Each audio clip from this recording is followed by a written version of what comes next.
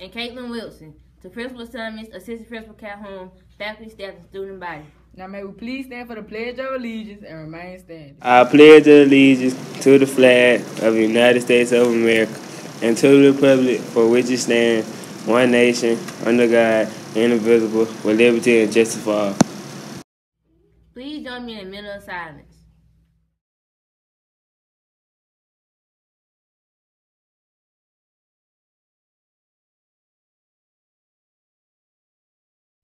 You may be seated. Today for lunch we're having hot wings. Now to Jalen Davis with today's character education. A respectful person honors the feelings and interests of other people.